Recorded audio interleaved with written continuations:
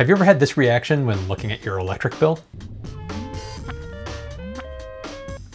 I've had that look more than once, and trying to figure out what electronics and behaviors are costing you the most each month is like groping around in the dark, but thankfully, there are some solutions that can help with that. Say hello to Sense.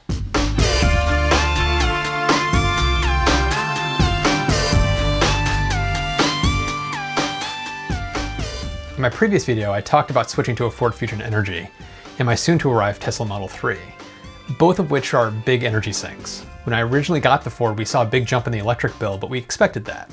What we didn't expect was to get shamed each month on our bill, showing us how much more power we were using than our neighbors. That's when we started asking questions. Why is it so high? And this isn't just the car, but what could it possibly be?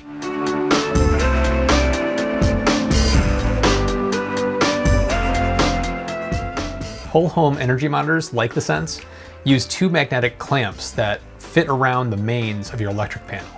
They also get tied into a 240 volt breaker in the panel, which allows the device to read exactly how much energy is being used. And if you have solar, you can also add clamps to the lines coming off of your panels so you can factor energy generation into your mix. Since you're messing around with the mains and 240 volt breakers, you really should only install this if you're a licensed electrician or have a lot of experience working with electric panels in this way. If you have any doubts or if you're afraid of electrical work, don't even try this. Let's try the red one. Okay, I'll try the green.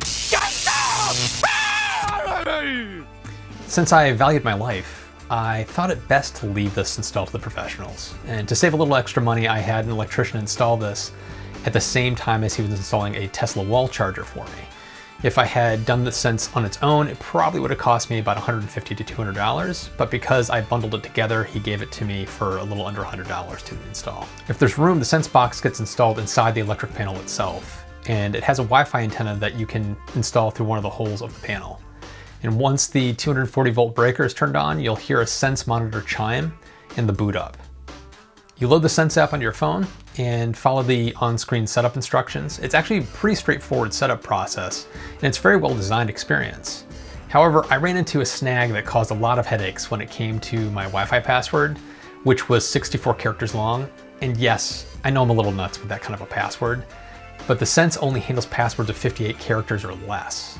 And this isn't stated anywhere inside the app or online. And so there was a lot of back and forth trying to figure this out as to why it kept hanging on the connecting to Wi-Fi stage. I figured out the problem when I was able to get the Sense to connect to the guest Wi-Fi without any issue, which was a much shorter password. And while it was frustrating, it was ultimately an easy fix. At this point, the setup is basically done. You're told to wait for about 24 hours while the Sense calibrates itself.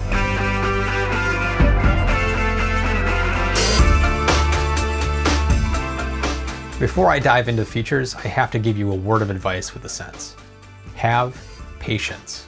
This thing takes a long time to detect the devices and give you insights into your usage. Sense collects unique energy patterns from the devices in your home to try to identify them and uses machine learning to match these patterns with other Sense users who have successfully identified something that's similar in their home. What this means is that over the first weeks and months of using the Sense, you'll get notifications of new devices being detected. It's actually pretty amazing that it can single out individual devices, but you'll notice that it often guesses the type of device incorrectly. This is where you come in and you have to do some sleuthing to verify the guess, and if it's wrong, enter the correct information. In my case, it marked our garbage disposal, microwave, and refrigerator correctly, but it didn't get other things like our dehumidifier, air conditioning, and several elements on our stovetop correctly on the first go. If you give it permission, the Sense can also monitor your home network for recognizable network connected devices to aid in the identification process. I turned this on and it identified my Philips Hue bulbs as well as two of our LG TVs pretty quickly. The app interface is pretty and well designed, and if Sense hasn't identified something, it lumps it into an always on or other bucket. While it's not as useful, it's still enough to help you understand your energy usage and make some of your own guesses as to what's contributing to those by the process of elimination. In my case, I have a couple of computers and HEPA filters that are running 24 hours a day, so I know they're always in the always on bucket.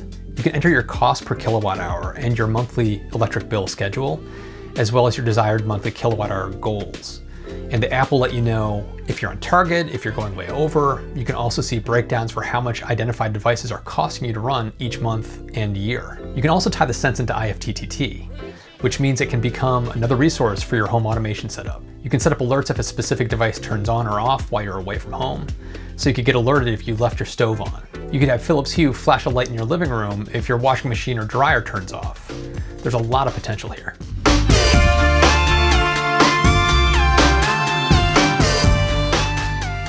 At $300 for the Sense and another $100 plus for professional installation, is it worth it?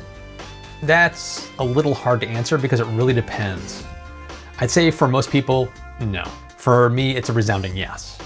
Based on the data it's found, I've changed the way I'm running my computers, my gaming consoles, I've changed my heating and cooling settings to further reduce my costs. It's allowed me to experiment with making minor tweaks to our refrigerator settings and seeing if there's discernible differences in the before and after changes. I'm still only 2 months in, but I'd estimate that I've saved about 10% of my energy costs each month so far. So is that enough to pay for the Sense? No. It'll take several years to earn enough from savings to pay for itself, but that's not the only reason I got it. With the Tesla Model 3 incoming, my home energy use is going to spike again.